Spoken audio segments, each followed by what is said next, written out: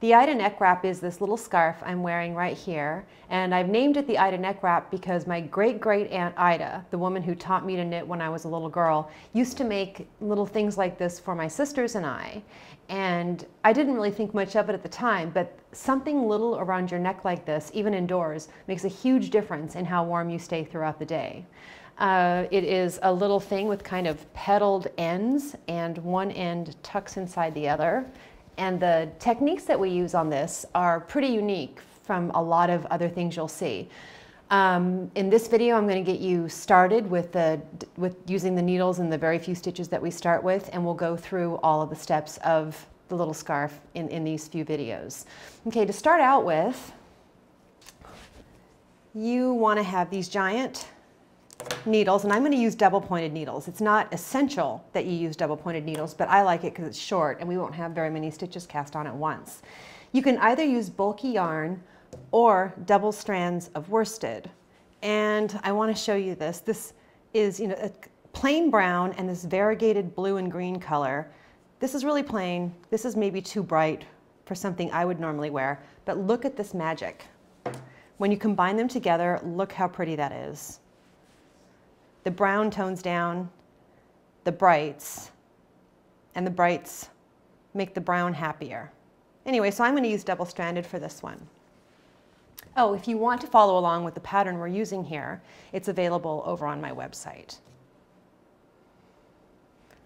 The pattern starts us out by casting on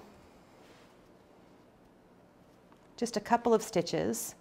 And when you hold two strands together, you're going to line them up and hold them like this and treat them like they're one strand.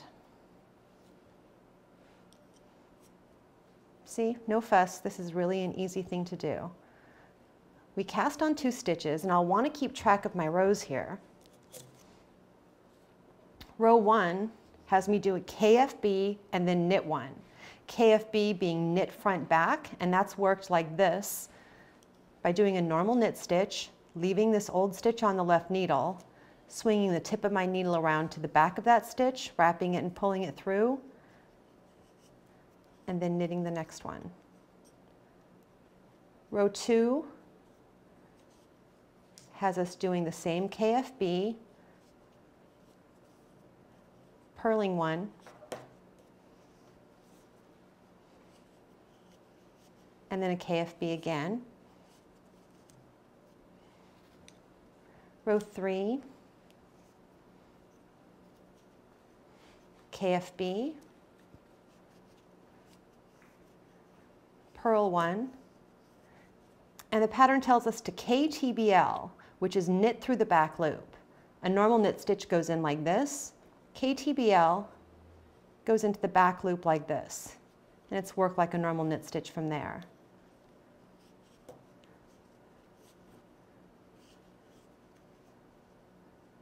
Oops, I'm doing a KFB here.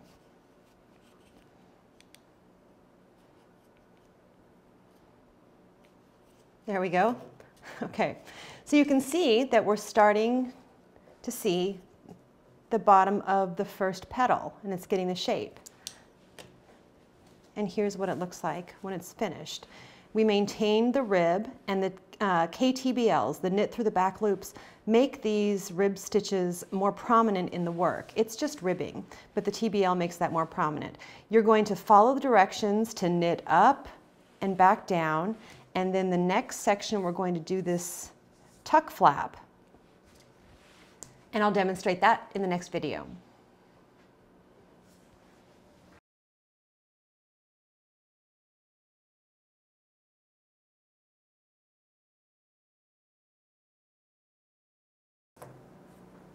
In this section, we're going to learn how to do what I'm calling the tuck flaps. These little sections of the scarf, there's one on each side, where the petal part can tuck through like this, and it fastens around your neck. Now the big scary part about this is that you're going to have live, loose stitches for a moment. You're going to just yank your needles right out of your work. It's nothing to be afraid of. Let me show you. You've finished the bottom of the petal, and you're up to the section now for the tuck flaps. You should have. I'm laughing because I'm thinking about how people are going to freak out about this. This happens in person when I'm teaching classes. Your first stitch should be a knit stitch. And let's talk about that for a minute. When you're looking at your work, knit stitches look like V's and purl stitches look like they have a little scarf around their neck. So we have a knit, purl, knit, purl, knit, purl across the work, a V and a scarf. So you should be on a row where the first stitch is a knit, the second one is a purl. Then it's facing the right direction. Now drum roll as I pull the needle out. Nothing's going to have time to unravel. I'm going to take this needle, I'm going to pick up every other stitch. I'm going to pick up every knit stitch. And you can see they're kind of all conveniently hanging to the front. See how easy that was? Now I'm going to take the second needle and put it into all the purl stitches, which are hanging to the back. Nothing scary, everything's picked up, no problem. Now we're going to knit the two flaps individually. You could put these on a piece of scrap yarn, these purl stitches, but they're going to hang out on this needle, no problem. So I'm just going to work across the stitches on the front needle, and you'll follow your directions, of course, to knit the right number of rows. But I'm just going to knit across them.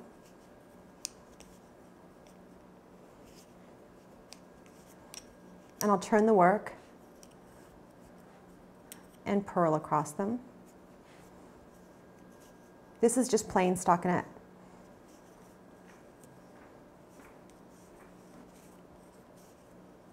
Okay, I think you get the idea of that.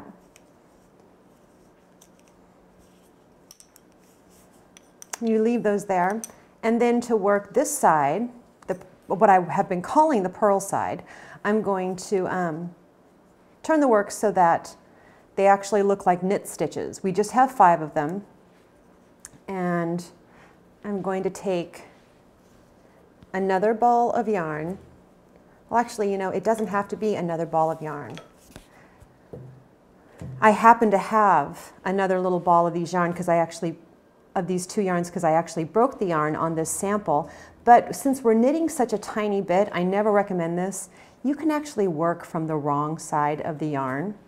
If you're pulling from the center on a cake of yarn like this or a skein, just go ahead and work from the outside and use the yarn from the outside of the ball. Like I said, I do not normally recommend this, but it's such a tiny bit of knitting, nothing will have time to really get twisted. Okay, so I have a second bit of this yarn. I'll just attach this and start knitting with it.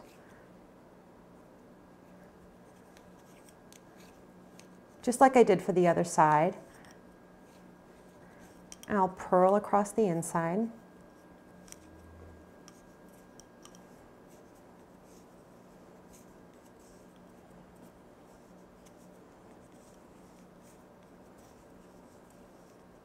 And then when I get to that last stitch, I'm going to tie the tail end to the working yarn. These are big stitches and they can loosen up and look goofy pretty easily. So I've secured that. My working yarn is still usable. It's just secured to that, and then I'll go in later and weave in those ends. Anyway, that's it. You're going to follow your pattern to finish up the tuck flaps, and in the next video I'm going to show you how to close up the flaps and knit the rest of the scarf.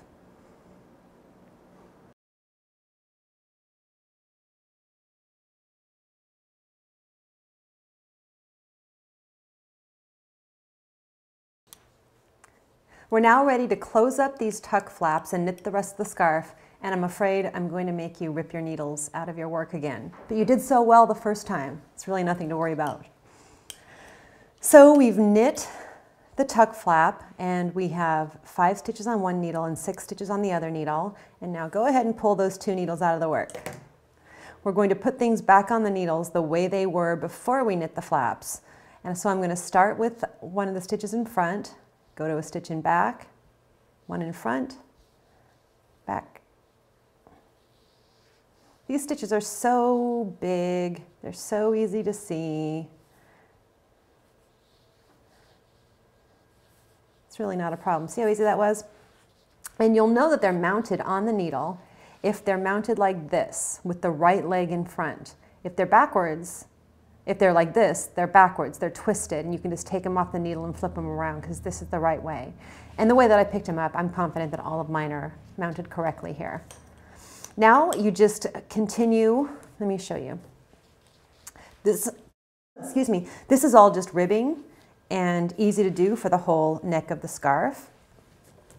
So to close up the flap, I'm just going to work the first row as the pattern tells me to, maintaining the ribbing.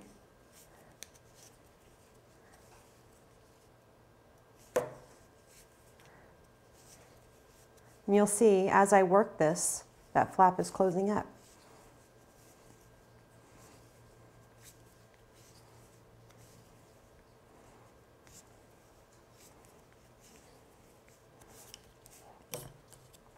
See, there we go. Those are really all of the techniques you need to be able to make the Ida neck wrap. You will knit the second tuck flap as you did the first, and you'll do the shaping on the second petal just backwards from the first one you did. It's all spelled out in the pattern. The last thing you'll want to do is to weave in your ends and block it, and it's ready to go. Oh, I should tell you, this can fit really anyone. I found that for my neck, 14 inches of scarf is just about right, but if you're knitting for someone younger or someone with a bigger neck, you'll just want to adjust that neck size to make it fit them. Good luck.